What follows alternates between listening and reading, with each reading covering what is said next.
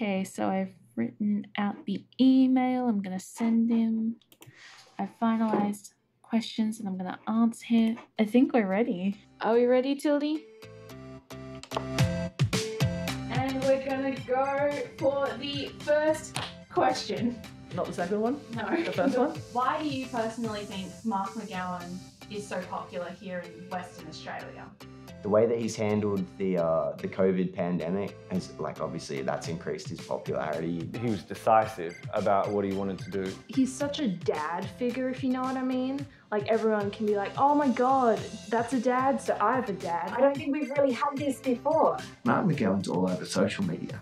And it's not just Mark McGowan himself, but Mark McGowan's followers and supporters has a lot of interaction with young people that politicians don't normally get. I suppose making memes is like how young people show their appreciation for, a celebrity, I suppose.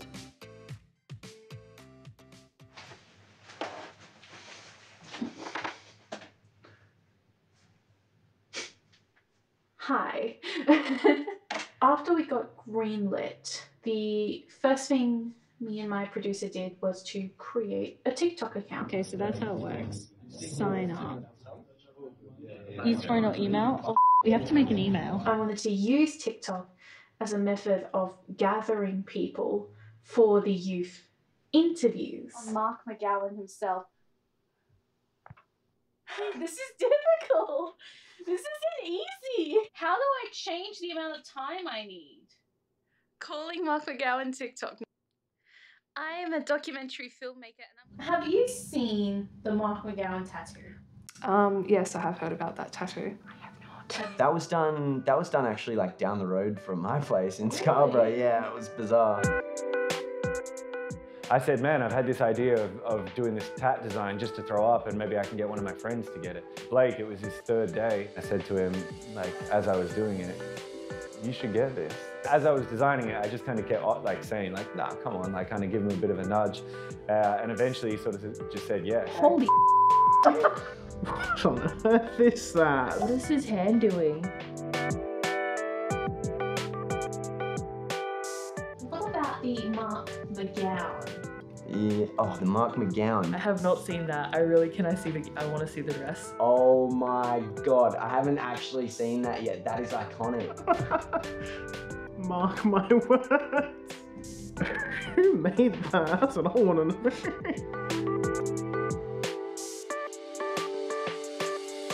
I actually do a lot of paintings to raise money for charity. My latest one is Mark McGowan, which you can see here. I've actually done quite a few celebrities. I decided to choose the Premier because he was so popular and such a strong character for 2020. I was just using him as a representation of Western Australia, and I thought it was kind of ironic throwing in the West Side and putting a bandana on him, kind of juxtaposing he's a serious dude with that kind of element of, you know, something that more like the younger people relate to. It's like a Tupac vibe kind of thing. Noticed on Facebook a friend of mine wearing a gown, a beautiful gown by a famous international artist called Mauricio Alcazar. I loved her outfit, and so I saw that he was tagged, so I contacted him and discovered very happily that he was actually located here in Perth. We got along so well, and I said, you know what, wouldn't it be wonderful if I actually arrived wearing the McGowan? And the next thing I knew, it was like Channel 9, Channel 10, Channel 7, and they just started like rolling up. I just think it's something quite different because it's a narrative and it tells a story, and a lot of my artwork, you know, yes, it's wonderful to be able to capture a face, but I think sometimes it's really important to insert a story and a narrative and give it more meaning. And I felt Maurizio and I worked together to actually show, you know, there's a bit of rottenness there, there's sharks there. She actually left us a gift and we forgot to film this, but ta-da! This is the Mark McGowan, like, gown, but in a scarf form. And there's only two of these, like, only two. I'm actually bloody stoked that I got it. Take two. Wouldn't be surprised if I got blacklisted. So it's day 14 of not being contacted by Mark McGowan, but the show must go on. I think getting us involved was a good idea. And then like having you guys outreach to your friends, because this campaign I'm currently doing, it's not working. The TikTok outreach didn't work, so we had to improvise. And I remember I sat back and I was thinking, wait a minute, you're looking for young people to talk about Mark McGowan, and yet you're not even going to bother looking at your university. Let's just interview the students here at SAE.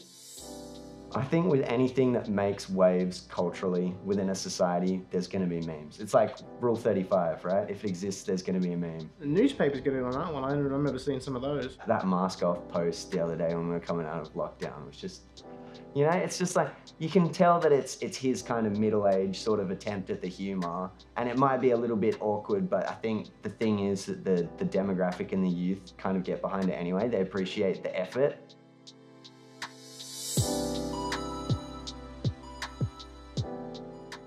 The true struggle of this documentary is not whether or not we can get an interview with Mark McGowan. It's whether or not we can find parking.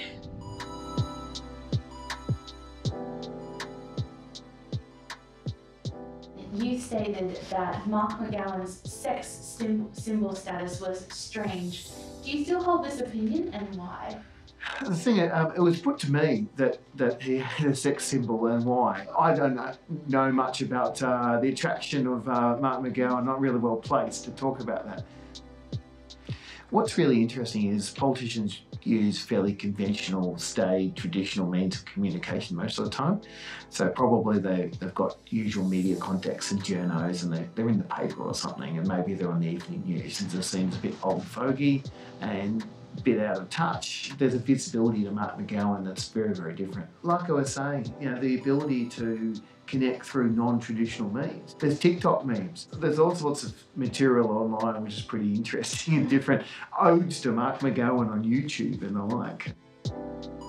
Consistently, young people vote less than any other demographic. So reaching young people has always seemed to be really hard.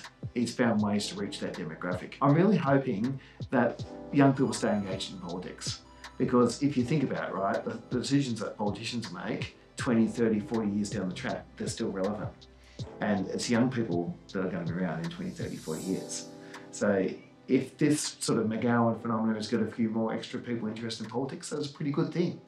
And I hope that it continues that engagement and participation.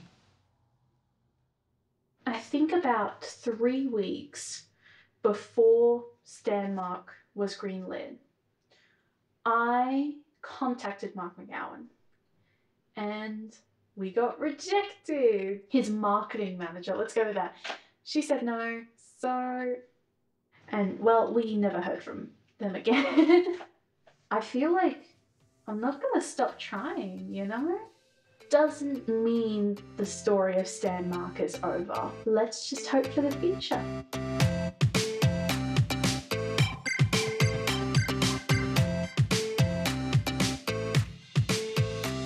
Calling Mark McGowan TikTok, no, that's cringy. I could time the speak by 2 to get the timing in. I have no idea what that would sound like though. You honestly can't tell me they don't look like dinosaurs.